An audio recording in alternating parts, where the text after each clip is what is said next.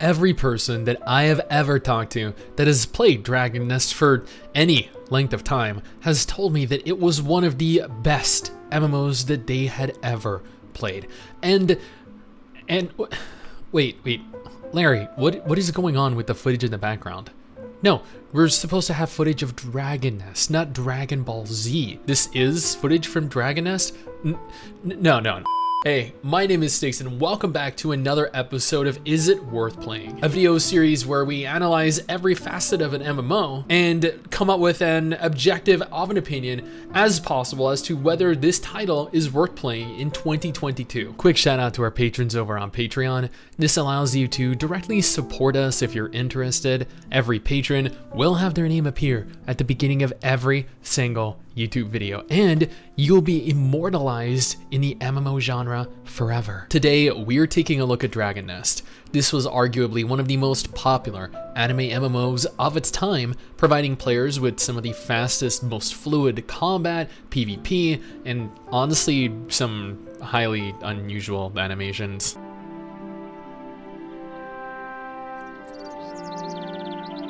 Wow.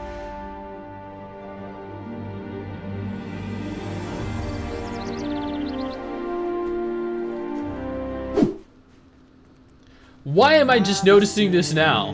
Now, I last played Dragon Nest back in the middle of 2021. That was probably the first time in 5 years that I had logged into this game, and it had changed substantially in that time period. It's been about 7-8 months since then, and after logging in for the first time, not only was I presented with the most welcoming return ever, they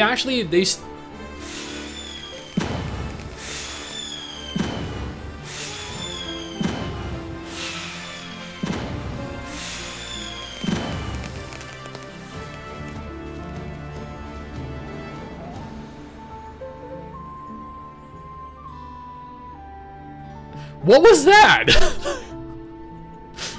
But I was also gifted with even more powerful items. For reference, when I came back last year, I was given a powerful accessory that gave me tens of thousands of attack power, allowing me to one-shot every monster, every boss, up until I think it was probably roughly around level 70. I stopped playing at level 87, and at the time was 2, maybe 3 shotting bosses. After coming back this time, however, I was given multiple additional pieces of gear that gave me hundreds of thousands of attack power, and allowed for me to one-shot bosses in the dungeon after the dungeon I was in, so I didn't even need to run to them and do them. I felt like Saitama, just not bald, and with Booba. This allowed me to catch up pretty rapidly though. I proceeded to hit level 95 with absolutely no issue whatsoever, and due to that, at the same time, no challenge. This left me to do one of a few different things. Either continue with the story, which would take me to new areas, which would have me run dungeons I'd never run before as I made progress towards hitting endgame, or I could pursue missions via the mission board. I could do my awakening quests, I could improve my class, I could unlock new skills. But I was level 95 after what, like less than 20 hours of playing the game, with a rudimentary level of understanding of my character, the systems present within the game, or heck, the game itself. Disregarding how overpowered I was upon my return, and how confused I was at this juncture, Dragon Nest is a great looking anime MMO. Aesthetically, it has a pretty unique style. Character models are more flat, they're shaded with less visible detail than in games like Aura Kingdom or Soul Worker, but different games have different graphical styles, so it makes complete sense. The game world, however, is gorgeous. You'll see enormous towns, massive cities, you'll have epic fights with dragons, with demons. Speaking of combat, many players argue that Dragon Nest has the best combat in the anime scene, and I guess, I don't know.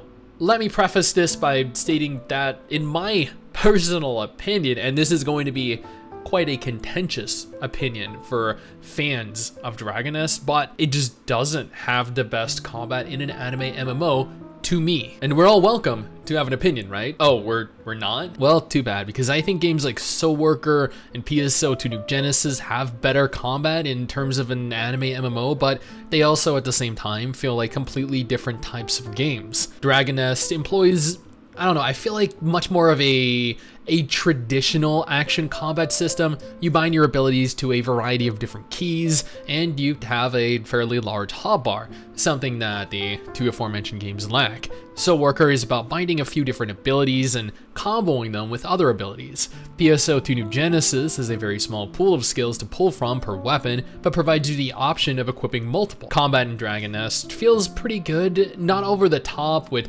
tons of special effects cluttering your screen, but a little more tame. Dragon Nest is a hub MMO, meaning that combat always takes place within instances. The game itself isn't entirely based around instances, however. Every town, every city, every zone is disconnected from one another via loading screens, but with the exception of dungeons, the world allows for players to group up, to connect with and engage one another. You'll find players scattered around a variety of different areas. With the exception of the dungeons themselves, this looks and feels pretty much like any other MMO. The bulk of the content though, dungeons, raids, PvP are all instanced, meaning that once you enter, you won't be able to encounter other players. Grouping up, therefore, requires you formulate a group in anticipation of entering. I think in the 20 or so hours that I played this game, I moved through 6, maybe 7 different towns and cities, and each one not only looked incredibly unique,